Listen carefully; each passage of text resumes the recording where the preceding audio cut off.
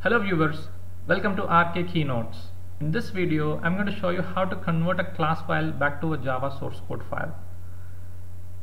If you have not subscribed yet, do subscribe my channel to get more updates, and let's get into the video. This is my program, and if I compile this, I'm going to compile this now. A class file will get created and you can run the program, right? It is compiled and the class file got created, and I'm gonna run this.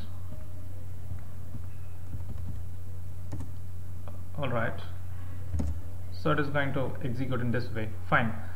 So now I'm gonna open this class file with a notepad to check what is there inside. So these are all the things we used to call as bytecodes, right?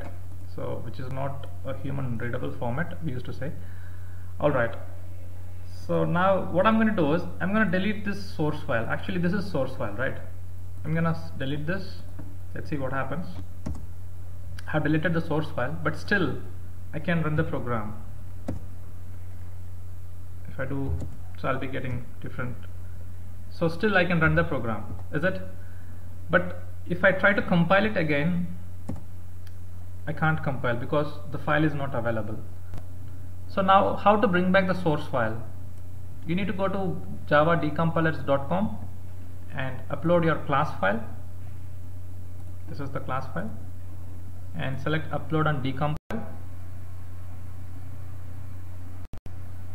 Your code is getting processed. So it is, the file name is star.class, and now it is decompiled. So this is your source code. That's it. Hope you liked this video. Thanks for watching.